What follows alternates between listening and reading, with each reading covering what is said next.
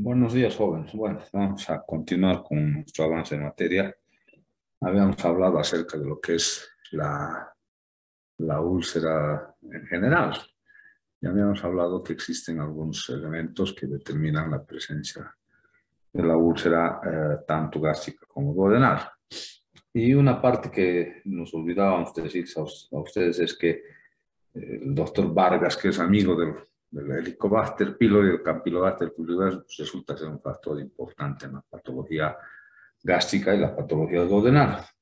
Por eso que debemos decir que esta bacteria gram negativa, que tiene la forma de una S, fue descrita en el año 1983 por dos autores que se conocen con el nombre de Marshall y Warren, que son los que describieron, el Helicobacter o Campylobacter pylori. Bueno, una vez teniendo todas las posibilidades de presentación de las úlceras, vamos a enfocarnos en lo que es la úlcera duodenal. Para que vean el contexto, la vamos a dividir, o sea, las úlceras duodenales y gástricas. Vamos a describir primero las úlceras duodenales. Las úlceras duodenales son úlceras como nombre, o sea, ya habíamos descrito, es la pérdida de sustancia como solución de continuidad, que tiene una evolución crónica y además es de presentación, o sea, por temporadas, hemos dicho, ¿verdad? Es recidiva y a veces se empieza a curar, a cicatrizar y puede volver a recidivar. Las úlceras duodenales en general se presentan en la cara posterior del duodeno. En la cara posterior del duodeno, y es una úlcera que se presenta entre los 30 y los 50 años aproximadamente.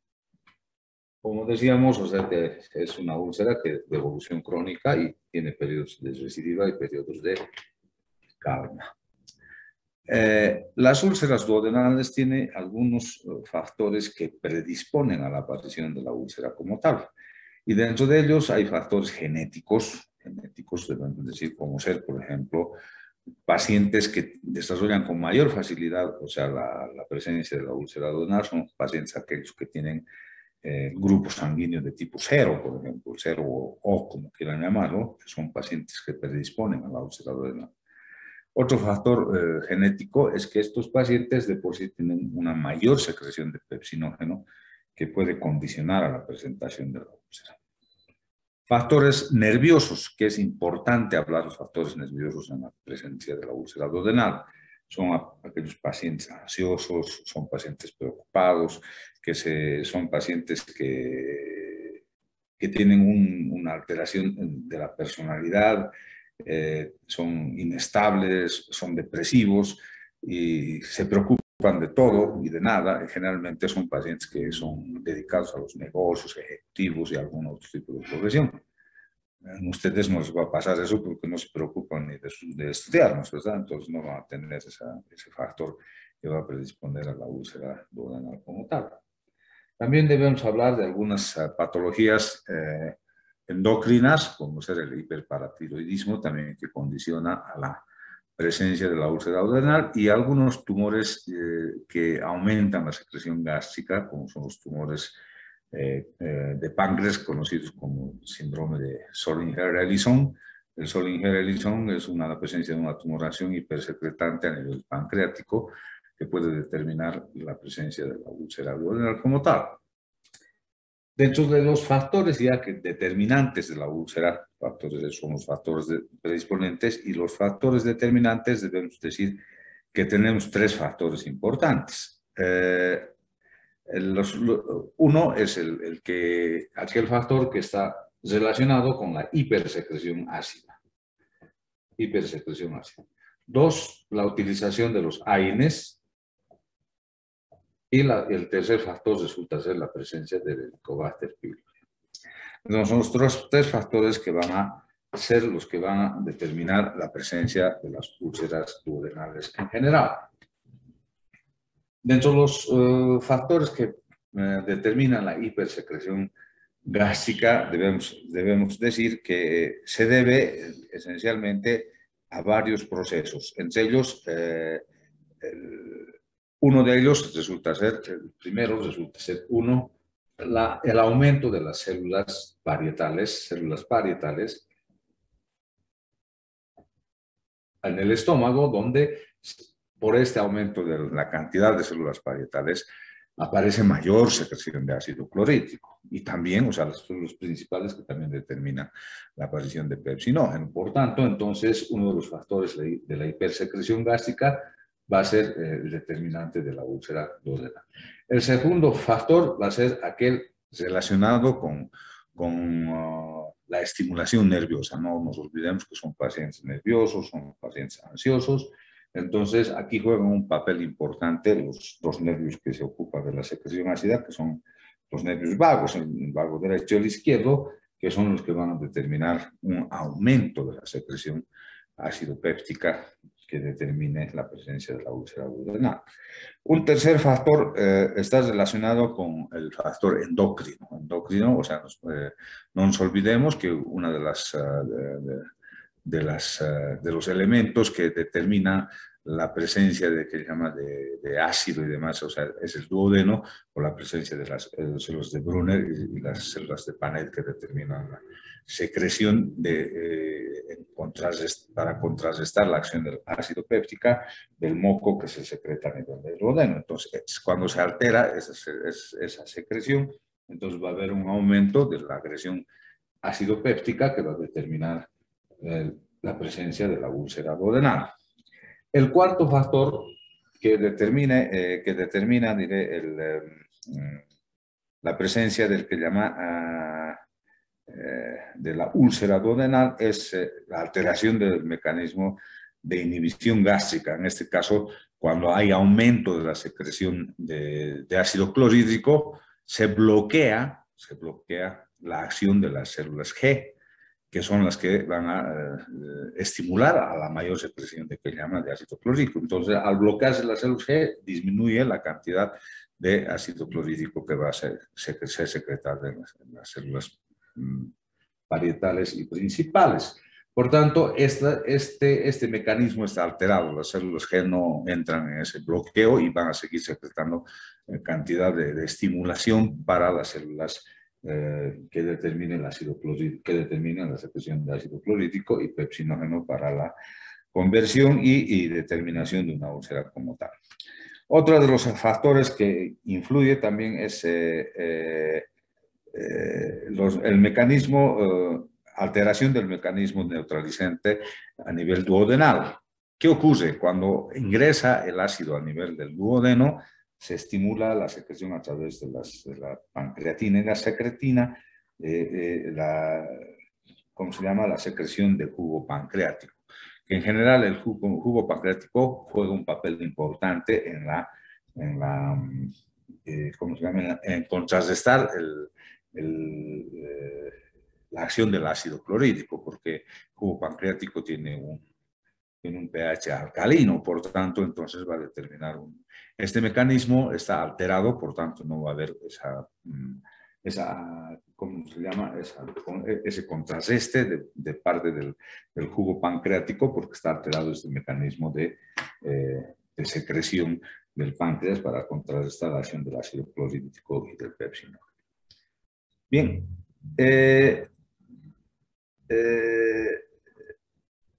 como les decía, estas úlceras, o sea, se presentan en la cara posterior del duodeno y muchas veces, o sea, son úlceras crónicas, como decía, lo que hemos descrito como úlceras callosas, que son úlceras que van a penetrar a órganos vecinos, determinando muchas veces alguna sintomatología en el órgano que han penetrado.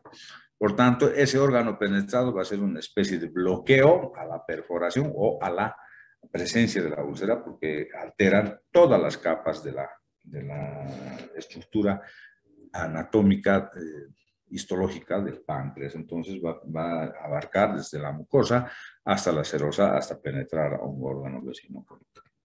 Así establecida la úlcera duodenal como tal, en cuanto respecta a sus factores que hemos determinado, no debemos de olvidarnos de la acción de los famosos AINES. Los AINES, en general, cuando ingresan al tubo digestivo superior, ¿qué hacen? Aumentan, o sea, los AINES en general son estimulantes de la hipersecreción ácida. En general, van a aumentar la acidez del jugo gástrico, por tanto, van a determinar mayor cantidad de ácido clorhídrico y determinan la presencia de la úlcera duodenal como tal. Y por último, hemos dicho que el Helicobacter pylori va a jugar un papel importante, o sea, va a determinar que estas úlceras, como hemos visto en su anatomía patológica, hay un factor que determina la presencia del Helicobacter pylori con un proceso inflamatorio infeccioso purulento muchas veces a nivel de la mucosa gástrica en general. Por tanto, entonces, estos elementos son los que determinan la aparición de la úlcera duodenal. En cuanto se refiere a su presentación clínica o su diagnóstico, si vale el término, debemos decir que la úlcera duodenal, para el estudio en general de las úlceras, tanto duodenales como gástricas, lo más importante de todo resulta ser la evaluación de lo que conocemos con el nombre del diagástrico. ¿A qué se refiere el diagástrico? Es la evolución que tenemos en cuanto se refiere a la presentación propia de la úlcera, que en este caso se presenta generalmente con dolor.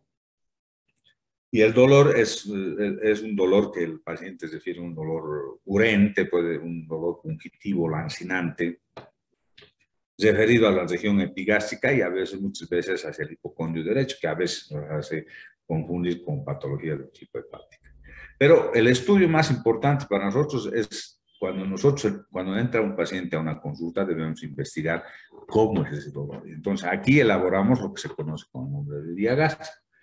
Entonces, el paciente en el diagástrico, el paciente de la úlcera duodenal, despierta, cuando despierta con dolor. Entonces, amanece, despierta con dolor. ¿Qué ocurre? Come algo, o sea, toma desayuno y el dolor, comida, entonces, después de comer, calma, y después de un tiempo otra vez aparece el dolor. Entonces, esto es lo que hace en el diagástrico el paciente ulceroso duodenal. Despierta con dolor, come, calma el dolor, vuelve a aparecer el dolor, vuelve a comer y vuelve a calmar el dolor.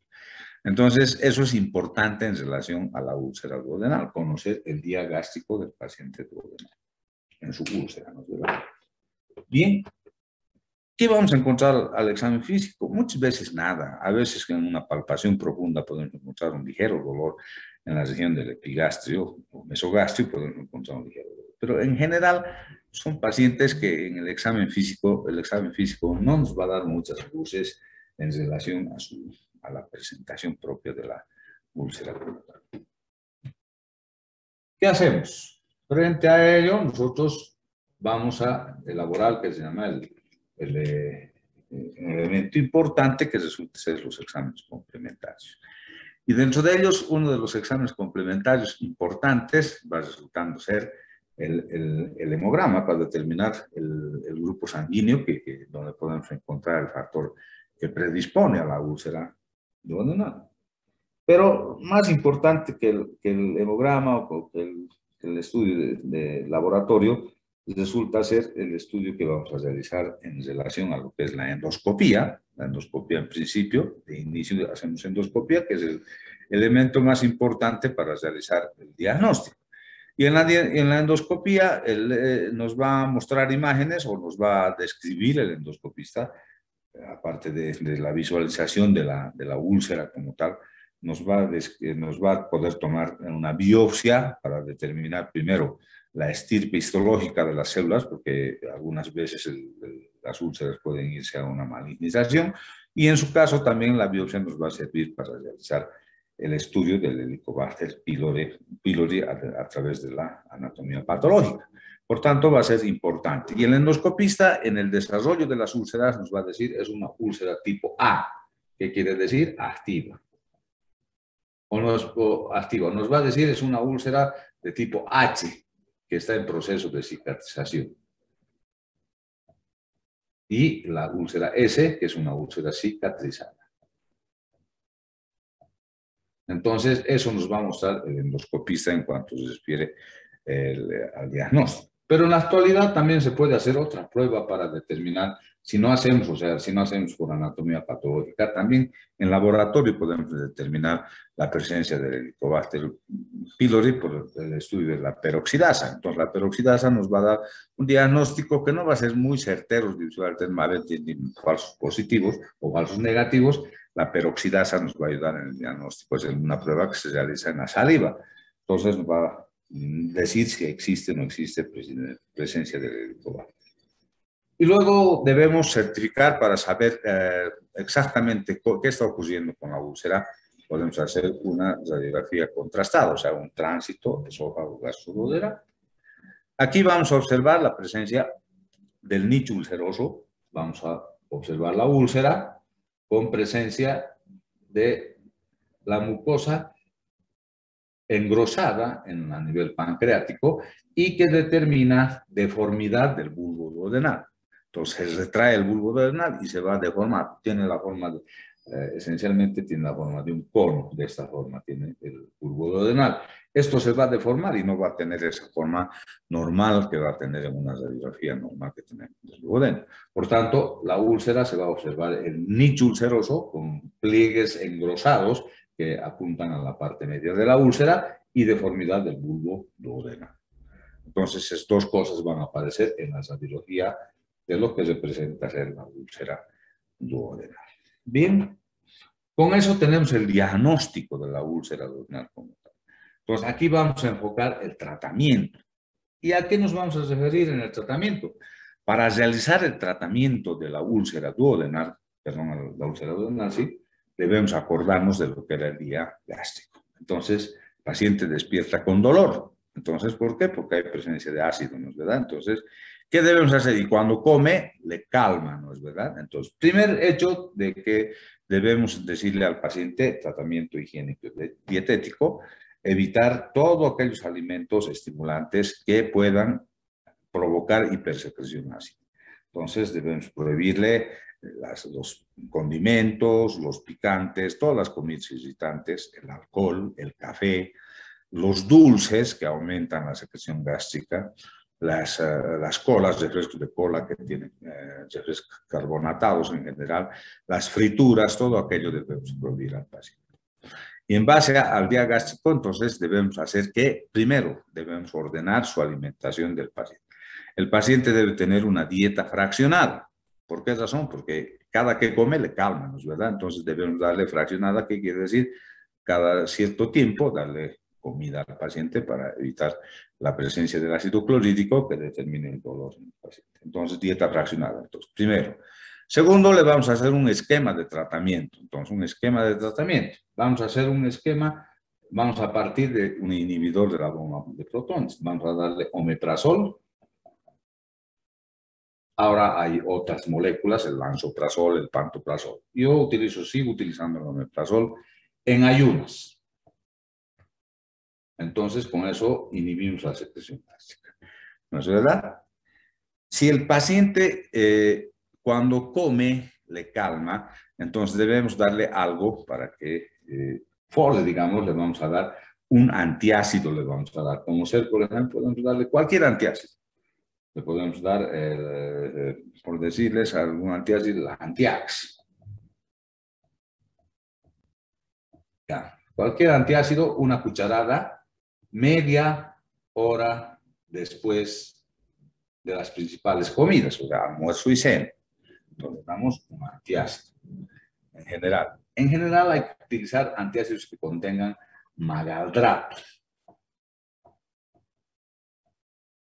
¿Por qué? Porque estos que contienen esta sustancia no producen estreñimiento, a diferencia del hidróxido de sodio o el hidróxido de aluminio, que viene con el nombre de Alumag, por ejemplo, tienen este hidróxido de sodio y aluminio que provoca estreñimiento en el paciente.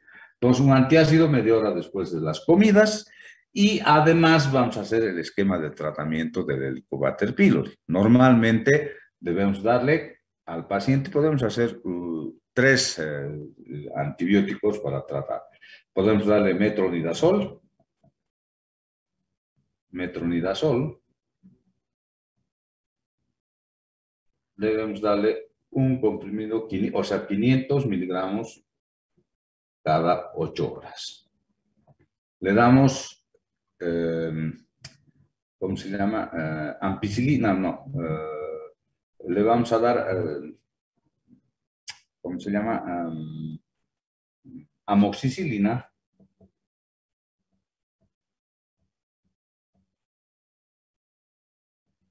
Le vamos a dar 500 miligramos cada 12 horas. Y con eso ya tenemos suficiente en cuanto nos referimos a la medicación antibiótica. Podemos aumentarle algún otro medicamento para contrarrestar la producción de ácido, perdón, para eliminar el Helicobacter pylori en general.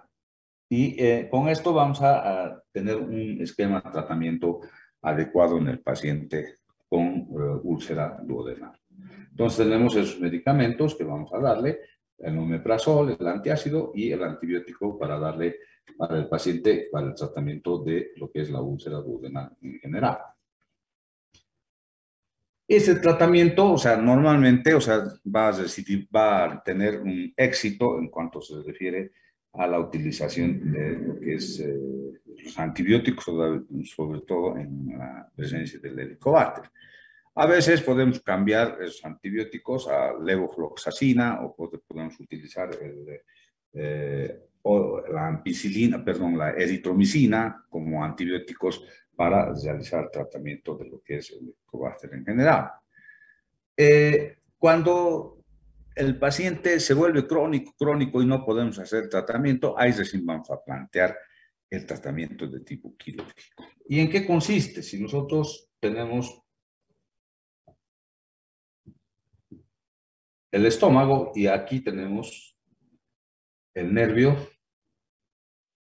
el nervio vago, ¿no es verdad? Entonces, el tratamiento quirúrgico consiste en la vagotomía. Entonces, ¿qué hacemos? Son 3 tipos de vagotomía que podemos ofertarle al paciente. La vagotomía troncular, la vagotomía selectiva y la supraselectiva.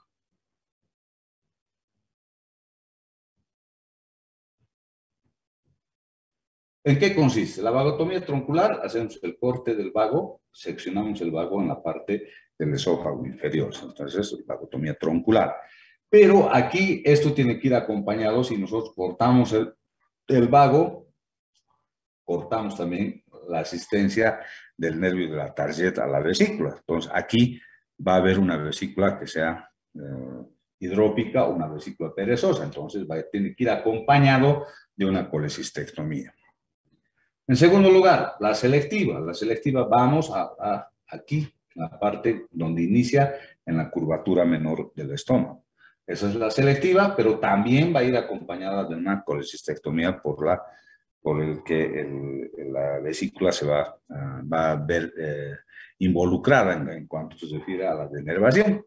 Y la supraselectiva es la que mejor en estos momentos da resultado, es la denervación de lo que corresponde a la pata de ganso o la pata de cuervo. Entonces, esas son las cirugías que vamos a ofrecer dentro de lo que representa ser el tratamiento quirúrgico. Esto es excepcional porque con un tratamiento médico muy bien realizado, estas úlceras tienen una respuesta bastante adecuada. Bien, eso es lo que vamos a decir en cuanto respecta a la úlcera duodenal. Si tienen alguna duda, alguna pregunta, pueden realizarla abriendo sus micrófonos.